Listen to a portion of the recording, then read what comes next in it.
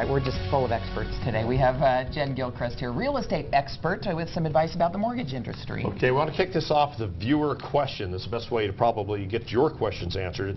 Okay, it says, I'm planning to buy a home within the next few months, and I heard that there were some significant changes to the mortgage industry starting in 2014. What does that mean to me? This is from Marcus in Taylorsville. Well, there actually have been some significant changes.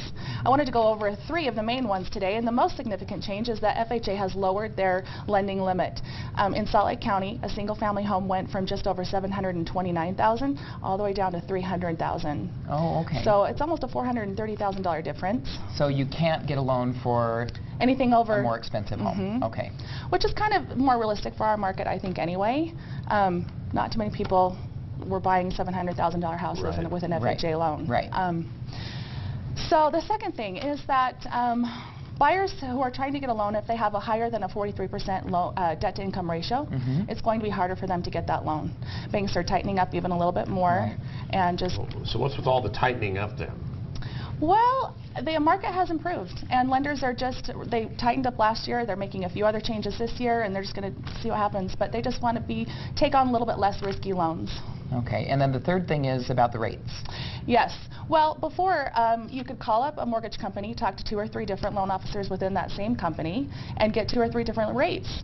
And that was because their rates that they quoted were based on their commission structure. Okay. That's going to be no longer the case. So it's going to be a lot easier for consumers to kind of shop rates and figure out what they want to do. The real rate instead of what their commission is. Exactly. Okay, figured into it. But despite these lending stricter policies, the outlook for 2014 is great.